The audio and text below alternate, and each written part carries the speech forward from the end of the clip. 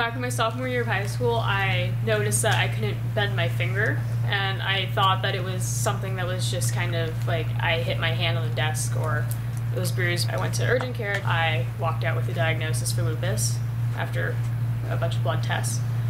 And after that, it kind of progressed really badly. So I would wake up with arthritis so bad in my hands that I couldn't even turn on my own shower. My dad would have to wake up early in the morning so I could get ready for school just to turn on my shower because I couldn't do something as basic as that on my own.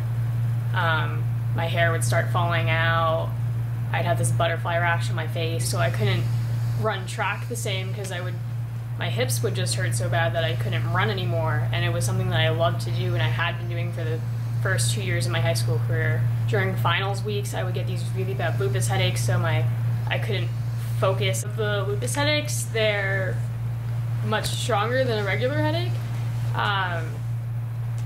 It's kind of like a sharp pain, for me at least, on one side of my head, and no matter what I do, it won't go away. So I could close my eyes and the pain is just still throbbing right there. If I went into a dark room, it would still be there. It just wouldn't go away.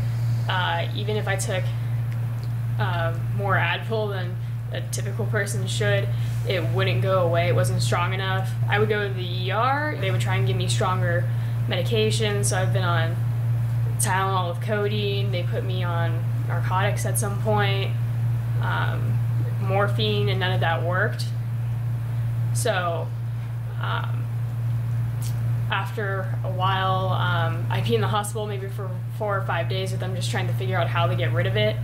At Children's Hospital, they did figure out that one time what they called a headache cocktail kind of thing through an IV worked, but after that last headache, I actually got the treatment, so I haven't really had those since.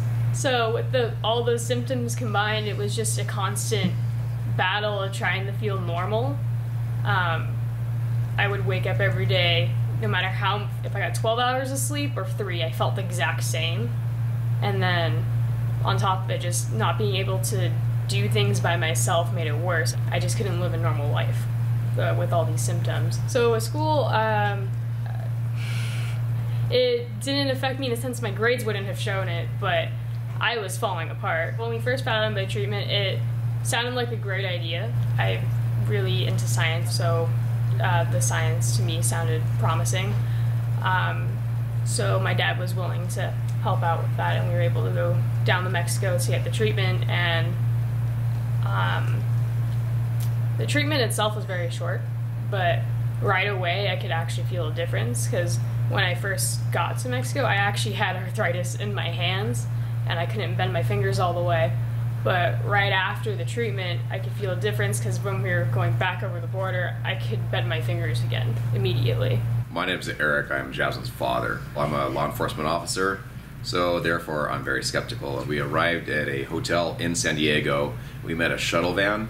We all got in there. I was there with my wife and my 2 daughters.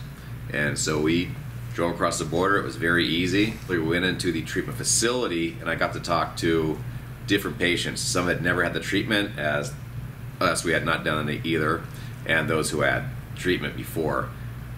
And I started to realize that some people really have had good results with the stem cells, putting me somewhat at ease, because I still wasn't sure about doing this, but needed to do something. And then she got the treatment, and then after that, she was telling me that her fingers, it was probably about an hour or 2 after the treatment, she started to say she could move her hands again, which was incredible that it worked that quick. It's been 1 year and 3 months now, and she's been asymptomatic. It's made me a believer in this, and I was very skeptical. I started to notice that little things I could do again. It was just great to be able to function on my own, to be able to get up in the morning. I could turn on my own shower. I could get dressed without a problem. I got back into sports. I was able to run miles without my hips grinding. I was able to stay up like a normal teenager, get my homework done, and stress out, but not have to end up in the hospital for it. I could go through life without worrying that I'd end up in the ER. In terms of medication, I had the smallest dosage a lot before the treatment, and then after treatment that didn't change, but now it feels like it's actually working. I have no symptoms, and all I'm doing is taking the medication to help prevent the lupus from coming back. In terms of the hair loss that I was seeing beforehand, I would have clumps of hair falling out in my hairbrush. I had bald spots on my head that I would have to comb my hair a very specific way so you couldn't see it. The hair did grow back, so I don't have any bald spots.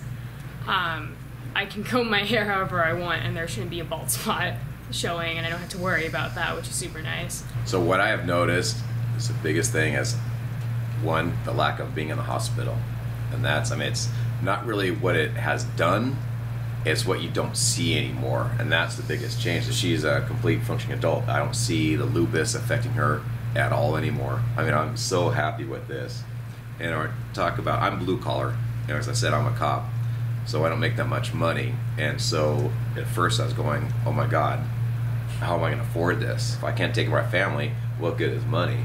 And this is, you couldn't put a price on what's happened to my daughter, the change that she's had. You know, at first it was attacking her brainstem, it was fatal, and now look at this. You know, my beautiful daughter. The changes I've seen have been permanent, and it's been great. One thing that the lupus really had an impact on was when we were talking about colleges. We decided to have her go to college here, local, 15 miles away from my house, so I could take care of her if anything happened. Then we had the treatment, so now she's applying.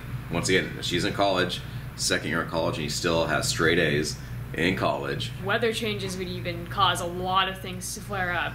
My fingers would just look all crooked from the arthritis.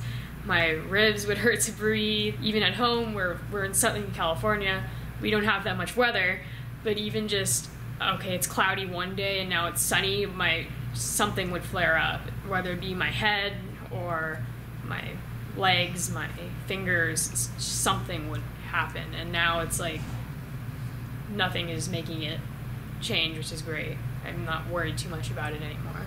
From not being able to run at all to running cross country competitively in high school, that's a huge change. I went to every single meet. So I loved her for doing that. It was just incredible.